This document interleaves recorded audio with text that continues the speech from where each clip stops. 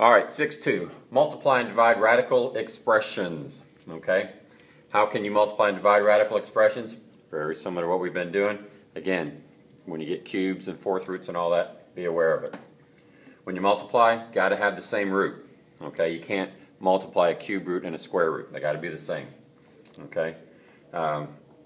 So if you got the square root of 5 times the square root of 7 is the square root of 35. If you can simplify that, simplify it. Got two cube roots. I get the square root of, or the cube root of -8, which is -2. We're good.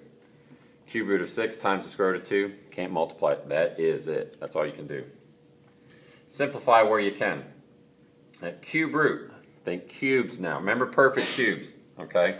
Make a list of them. 1's a perfect cube. 8's a perfect cube. 2 times 2 times 2. 27's a perfect cube. 3 times 3 times 3. 64. That's 4 times 4 times 4. 5 times 5 times 5. 125. 6 times 6 times 6. 216. 7 times 7 times 7. I believe that's 343. And so on. You know, 10 times 10 times 10 is 1,000. Okay, so those are good ones to know. So I'm thinking like that. So what's the biggest perfect cube here that goes into 54? Oh, 27 times 2. 3 doesn't go into 5 evenly on x to the 5th. So I'm going to split that up as x cubed and x squared. Okay? Because 3 goes into 3, and I just have the 2 left over, so I split it up that way. Okay? And so I can take the cube root of 27, it's 3. I can take the cube root of x cubed, it's x. And the 2 and the x squared stays inside. Okay? Cube root of 128, x to the 7th. Well, 64 goes into 128 times 2. 3 goes into 7 twice with 1 extra, so I'm going to go x to the 6th power and x to the 1st power. That's my x to the 7th. But 2 goes into that one evenly. So I'm going to get 4. 3 goes into 6 twice, so I get x squared, and the 2x stays inside. Okay? Simplifying the radicals. You just got to put a different hat on when we're talking about cubes or fourth roots or something like that. Multiply here. Multiply both of these together. 12 times 15 is 180. X to the 4th times x squared. Remember, you add exponents when you multiply. You get x to the 6th. Y squared, y cubed. 2 plus 3 is 5. And then square roots now. So I'm back to thinking square roots. 36 times 5 goes into 180. 2 goes into 6 evenly, so I'll leave that alone. 2 goes into 5 twice there, so I'm going to make that y to the 4th and y. So I take the square root of the 36. 6 divided by 2 is x cubed. 2 goes into 4 twice, so I get y squared, and then the 5y stays inside. Okay? Show a little work, it'll make it easier for you. That's multiplication. Division. Simplify. Remember, if you get something written like this, radical over radical, you can put them both inside like that. Okay, square roots here. First thing I'm going to try to do is simplify if I can. 2 goes into 18 9 times, and x's and x's, so 5 minus 3. Remember, when you divide, you take the top minus the bottom and the exponents on like terms. So I get x squared. They're both perfect squares, 3x. Simplify here.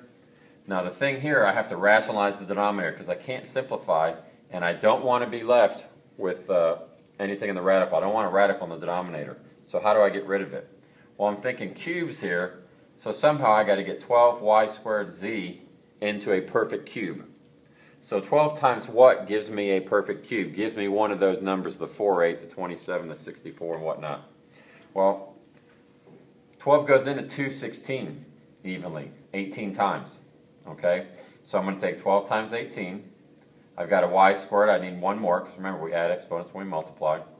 I got z to the 1st. I need a z to the squared to get me to a z to the cube. So I got a perfect cube. So whatever you multiply the top by, you multiply the bottom by. Remember, that's just 1 right there. Okay, so I'm not changing any values. I'm just going to make it look different. Now let's just multiply. 5 times 18 is 90. X squared, y z squared. Okay, I can't combine those at all. 12 times 18 is 216.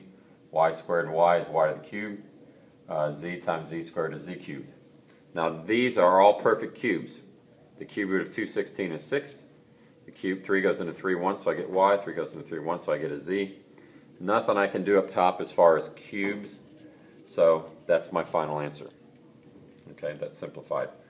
I've taken the radical out of the denominator by rationalizing it. Okay. Same thing here. I can't simplify. I do notice I'm in cubes here. Don't lose sight of that. 5 times 25 gives me 125. That's a perfect cube. I've got a y squared, so I got to multiply by another y, so I get y cubed. There it is right there.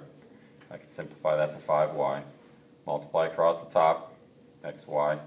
Can't do anything there. There's not a perfect cube that goes into 175 evenly. So I leave it. That's it. Okay? So multiply across. Got to be in the same root. And then simplify. Look for perfect squares or perfect cubes. Make sure you pay attention to what your root is. When you get to division, if it simplifies right out first, do that. If you get something left in the denominator in the radical, then you got to rationalize it. Okay? So we're going to look at more of that tomorrow and get on that. So we'll see you then. Bye.